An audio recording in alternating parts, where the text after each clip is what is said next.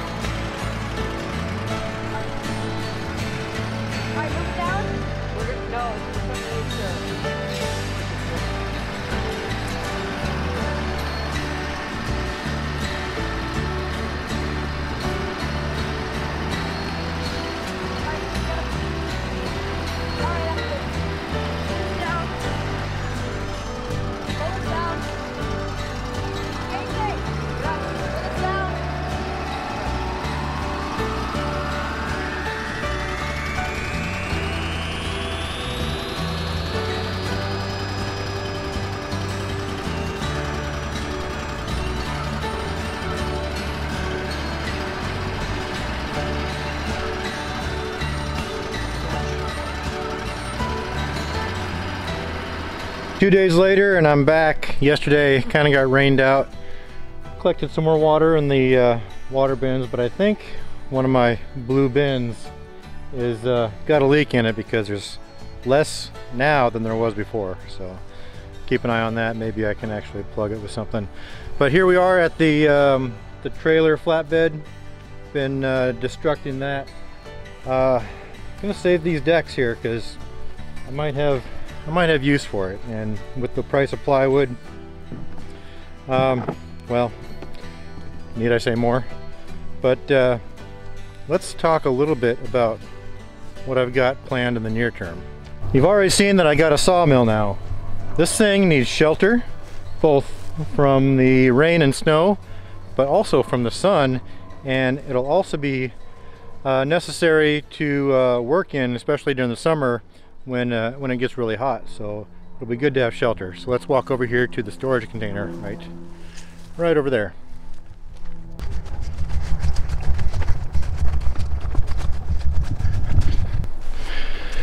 And here we are at the storage container. It is secure storage for now. So basically I'm keeping everything that I want to keep in here safe and locked up and dry. But in the near future, we're going to turn this into lumber storage, because I'll be making a lot of lumber here in the near future. So right here we have a solid structure, so we're going to build an awning off each side, on each side. And over here on the right side, we're going to have a spot for the sawmill, and we're going to work on it right here under cover. We're going to have a spot here cleared out for timbers that are waiting to be sawed up. Remember that that building is not going to be there. I'm going to take these two trees down, so I'm going to have all this space to work with the tractor moving logs around, and we're going to have a little sawing station right here. And we can take the lumber straight out and into storage. On the other side, we're going to do basically the same thing with an awning, but we're going to have a spot to park the tractor and basically keep everything out of the sun and the weather. You know, it's not going to be enclosed, but you know, this is all a quick solution so I can get a viable operation going. And it's not necessarily going to be pretty, because I will be using as much of the free stuff around here as I can, plus the wood that we're going to be sawing up to actually build the thing. First, that's free.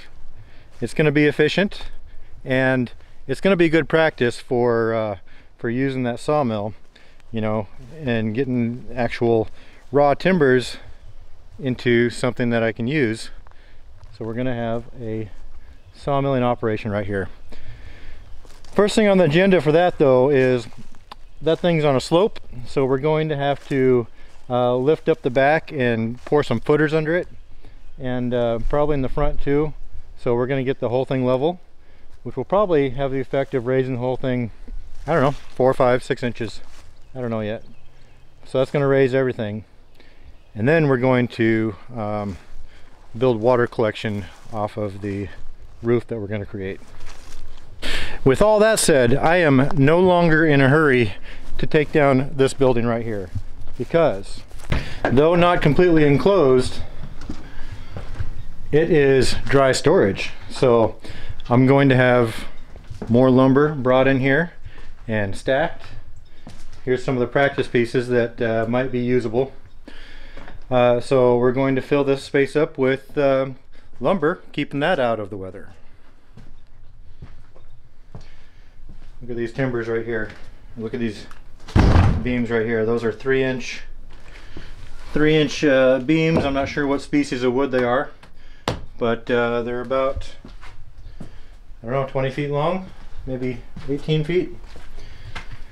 So I can use these. Here's the other room. I've collected some stuff that I plan on saving out of here.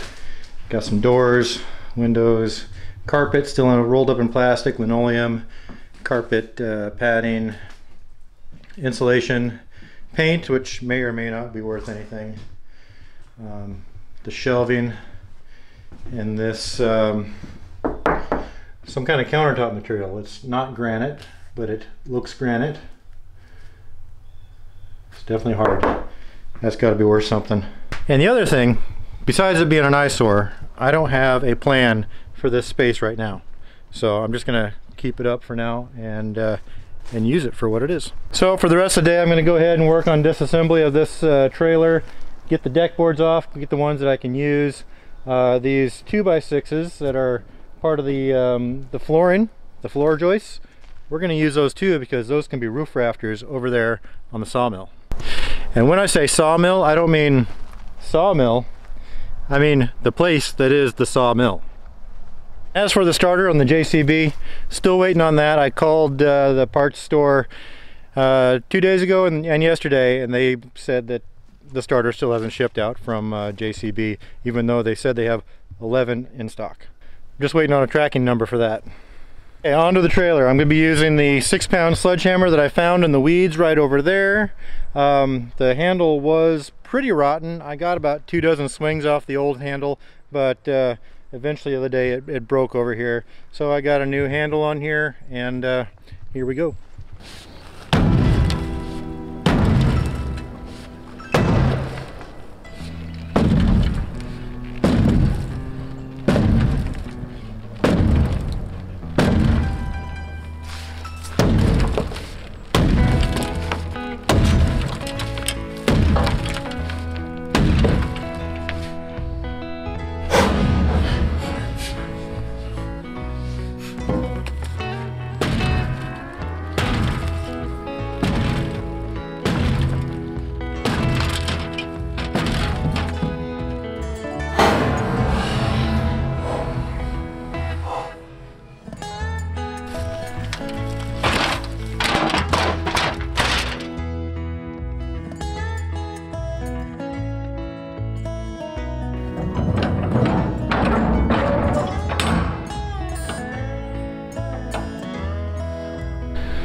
So here is my temporary storage location.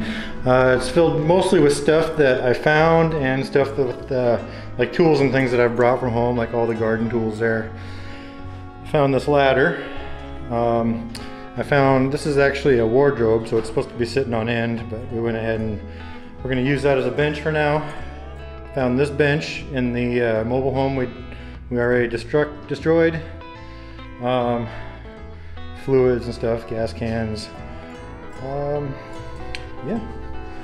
Got some spare bandsaw blades. Got a bunch of nails and screws and things that we found in the property. That stuff is all useful. Got a big roll of plastic here. We'll use that for sure.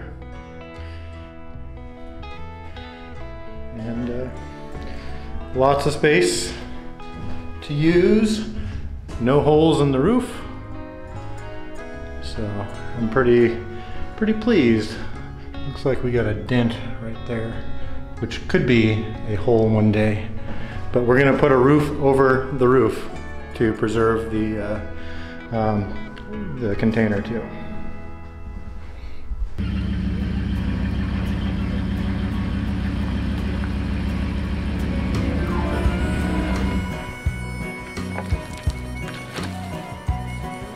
Left the big city for the simple country life. Found myself a woman that it took for me to be my wife. I was working on the ground come a sun time. Hey, I'm trying to make a reputation for a man inside this town. Hard as I try, maybe I just can't. I ain't no up and kinda leaving me. She kissed me one time and she took my heart. Baby, you can love me, you can leave me, I'm a honky-tonk star. Yeah, I'm a honky-tonk star. Well, working 3 jobs, living out of the car. I'm a little going like to get this car. Running around the world playing my guitar. Baby, you can love me, you can leave me, I'm a honky-tonk star. Yeah, I'm a honky-tonk star. So I've almost got the whole deck off this trailer. I went ahead and loaded the boards up that are in the way onto the truck because you see over here I've got the trailer parked right up against the bushes and kind of under a log. I need to get that out of the way, so I'm gonna hook up to the trailer and right to the frame and tug it out away from those away from that brush, and then we'll get the last row off. Kiss me one time and you took my heart. Baby, you can love me, you can leave me, I'm a honky-tonk star. Well, working 3 jobs, living out of the car. Mama never told me life would get this hard. Running around the world playing my guitar. You see here we got a lot of boards that we were able to salvage. We're going to use these for the roof of our awnings for the sawmill area. It's not the best, prettiest wood. Some of it's rotting, but mostly it's very sound. But it's full of these staples, hundreds, thousands of them. So we're going to address those when it's time to use the boards.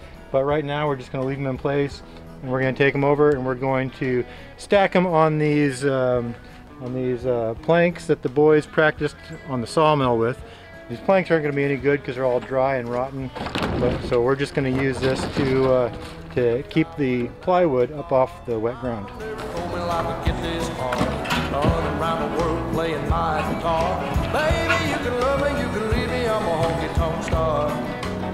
Yeah, honky-tonk star.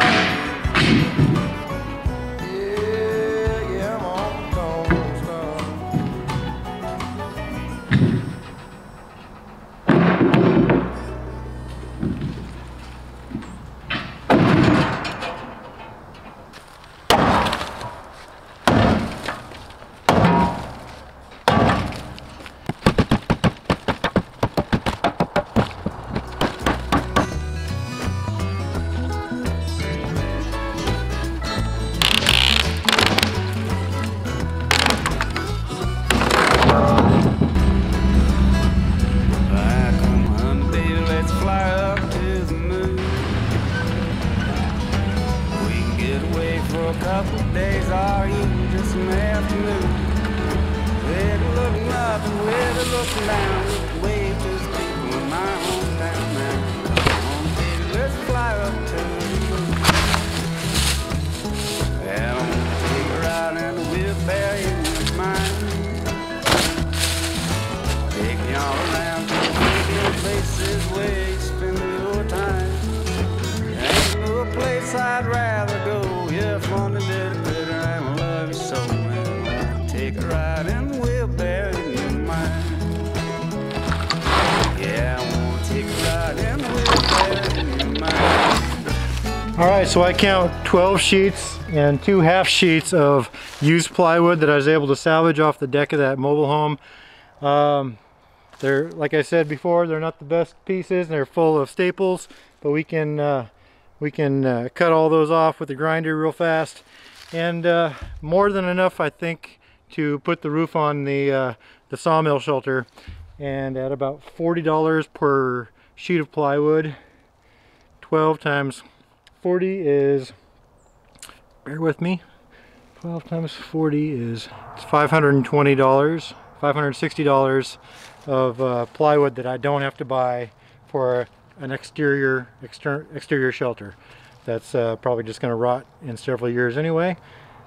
That's okay, because you know, this is just a temporary solution, and I got a temporary solution here on the ground. So thanks for watching, everybody, and tomorrow I'm going to come back and start taking the 2x6s off, because we'll use those as rafters. That's some more savings at about $8 or $10 per board, and there's another probably, I don't know, $300 of savings right there. So so far very profitable. All right, everybody, thanks for watching. Make sure you like and subscribe, and make sure you come back and watch for more. Bye.